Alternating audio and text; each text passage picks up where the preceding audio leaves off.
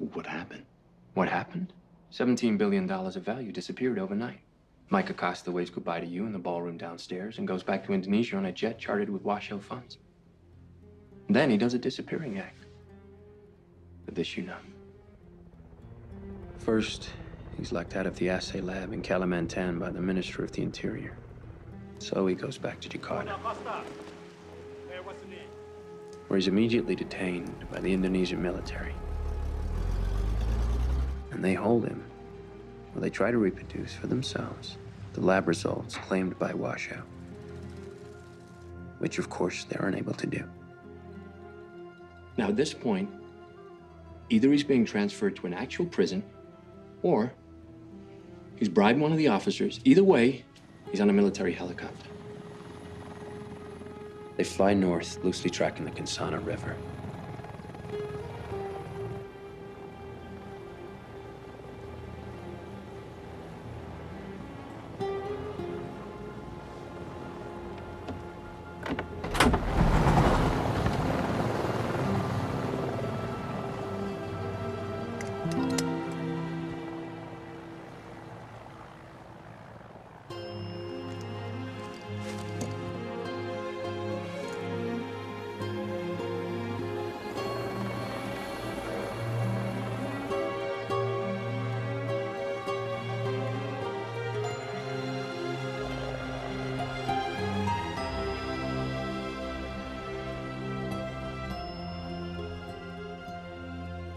A 1,000 feet up, over the Kansana, Mike Acosta takes a header.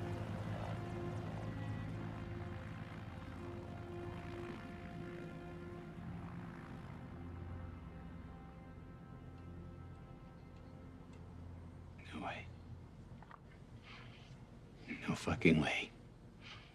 He faked it? Or he paid to have this bullshit story you're telling put out. $164 million goes a long way in Indonesia. They found a body.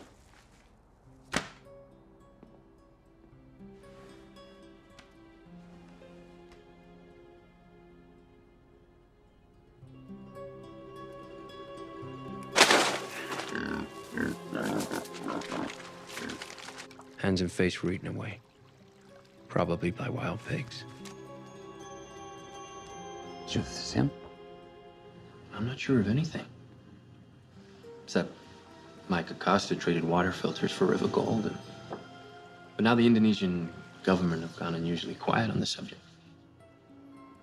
There was an autopsy corroborating the identity of the body. They then sealed the report, cremated the remains.